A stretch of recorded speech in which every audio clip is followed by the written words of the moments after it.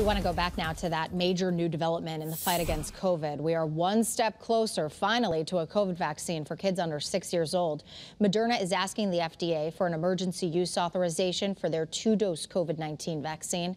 And joining us now is Dr. Juan Salazar, physician-in-chief at Connecticut Children's Medical Center. Dr. Salazar, always good to see you. Erin, good to be with you here. So as a mom of a 3-year-old, I know full well that masks are coming off of the adults, and our youngest population is still not protected. A lot of us parents are in this boat. What do we know about this vaccine? It's been a long time coming. Yeah, thanks, Erin. I mean, this is obviously good news. We have to still be cautious. We need to look at the actual hard data. And, I just want to reiterate that this is a process that is the normal process for vaccines. It took a little bit longer than the adults. Why? Because I think we have to be real careful with what we give our kids. And in this case, I think the companies have done a good job of preparing the information, bringing it to the FDA. And Moderna now has asked the FDA to look at their formulation with 6 months to 6 years of age. It's going through the process. It's going to go to the FDA. The FDA panel will look at this, will look at the data, look at the safety, look at the immunogenicity, and then make a recommendation, and then goes to CDC. Hopefully positive news. So I'm cautiously optimistic that we will be able to get this through, but we have to look at the hard data, and that's what I've always recommended, so we can make the right recommendation for parents as we see this through. For sure, without a doubt, that is of the utmost importance. In terms of a timeline here, when do you think parents can expect to see it approved? Do we know anything about when this might be issued?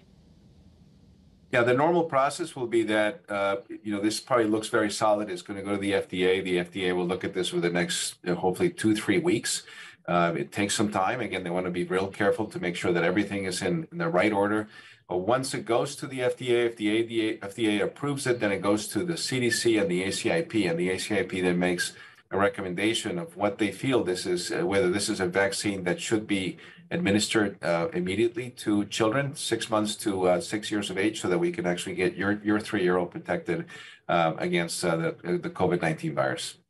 The reality is that there are many parents out there who still may be hesitant, especially giving a vaccine to their little ones.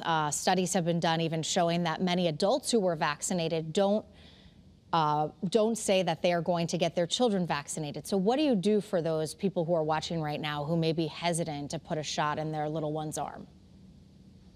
Yeah, again, I want to emphasize how careful this process has been. This is 2 years and 4 months into the pandemic. We've had pediatric data, and again, it's been carefully monitored. And so this is taking quite a bit of time. Frustrating to some parents that want this done immediately. But I think, I want to reassure people that because it is, for children, they're extra careful. They're really looking at this in a way that is, with great scrutiny. And the FDA is not going to pass something for children that is not absolutely safe and that is actually effective, that it will be protective for the children. So, from that perspective, I think parents should be reassured that we're doing the right thing at the right time. And once we hear that, then we'll provide additional information for you, and we'll let you know this is something that, at least in my opinion, that I would recommend for your child. Well, I think you said it best. We are cautiously optimistic. Much more to come. Dr. Juan Salazar, Connecticut Children's Medical Center. We always appreciate you being with us. Thank you so much. Thank you, Erin. Take care.